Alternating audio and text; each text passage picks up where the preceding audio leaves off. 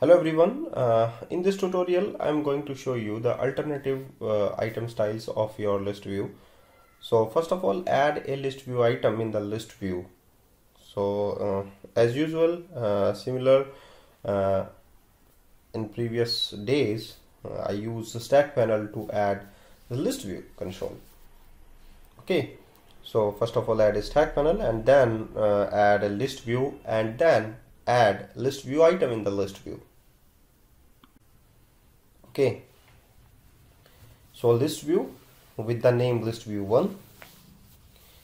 Selection change event also occur when any item is selected, then display in the message box also load the grid view. Okay, so use the loaded event of the grid view for the alternative item styles when the grid view items loaded. Okay, now after that you can use the list view item to add some data in the list view. Okay, that's fine. Now after this you can use the list view loaded event of the list view.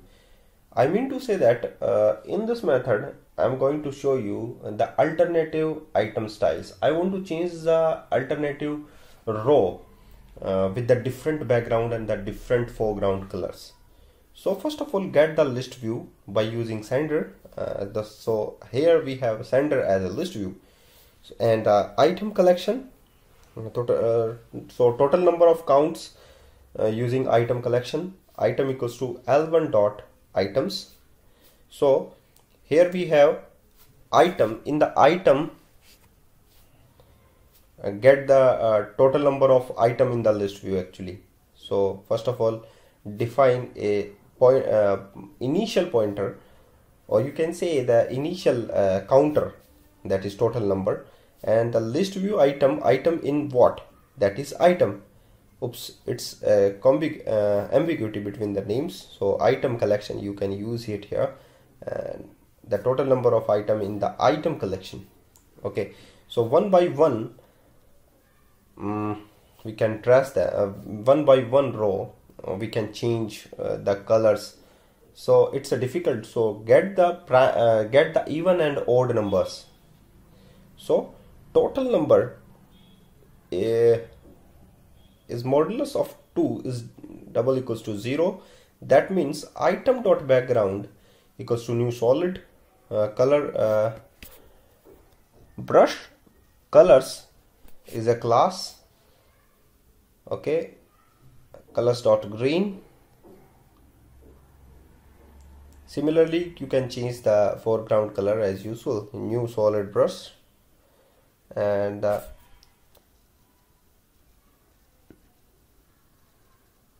colors dot orange. Okay, that for the even number, and use for the odd number, change the color, and after that you can increase the total number. Okay, solid brush colors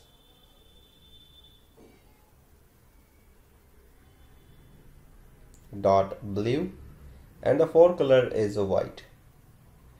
So guys, thank you very much for watching this video. Please keep watching my all other videos of UWP, and don't forget about subscription. Please subscribe my channel. If you want to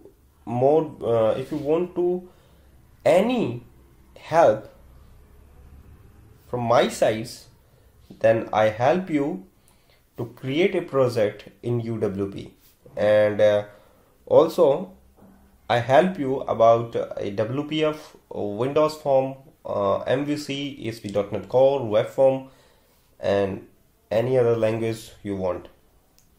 So you can ask me anything about UWP, WPF, ASP.NET Core, etc. If you want to get the selected item on the list view, you can use the selection change event hit here. So first of all, get the list view by using sender, because sender has a list view. Similarly, according to previous code. string item equals to L1 dot selected item dot to string. Okay, and in the message dialog, M1 equals to new message dialog, in which you can add the selected and the selected item. Here we have a item in the item. Oops, getting error because here we have a list view items. It's not a dynamically added, or you can say that it's not a data source actually in the list view, because it's a list view item having the list view. So it's not a right way, it's error. Yeah, so getting the item collection it here also in the above, after just center as list view after that. Okay, we can use it here, list view item.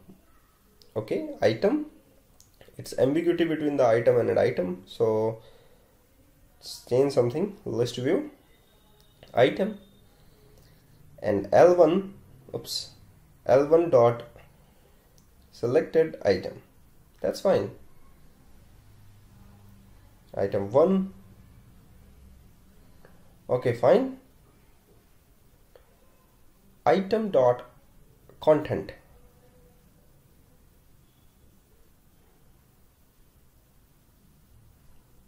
That the type of the string. Okay, run it again. Oops. Oh, in the message dialog will not change the result value. The result value in the item 1 actually, you can check it. The item dot content is assigned into the item 1. So the last value is exist in the item 1, not in the item. So you can change it here, item 1. Okay, so you can run it again. So thank you very much for watching this video, and keep watching all other videos. Thank you very much.